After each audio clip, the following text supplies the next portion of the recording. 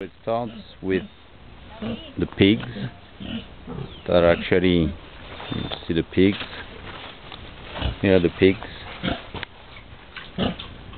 and the pigs are actually eating some kind of plant that is actually produced locally, saving on concentrated food.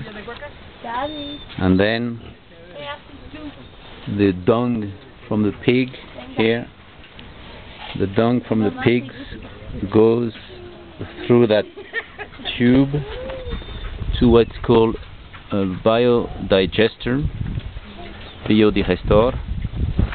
and that generates about 2 hours of gas for Doña Lola.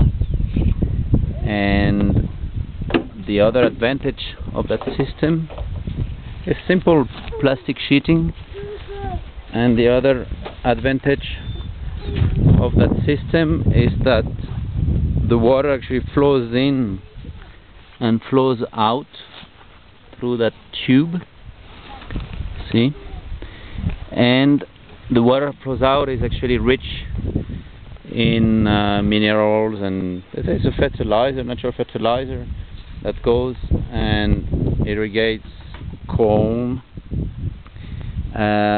and also helps to feed all that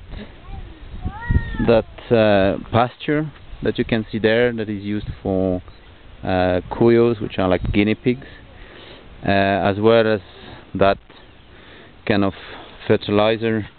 They also produce what is called lombre humo, like it's worm culture. The worms are producing fertilizers below the plastic sheeting.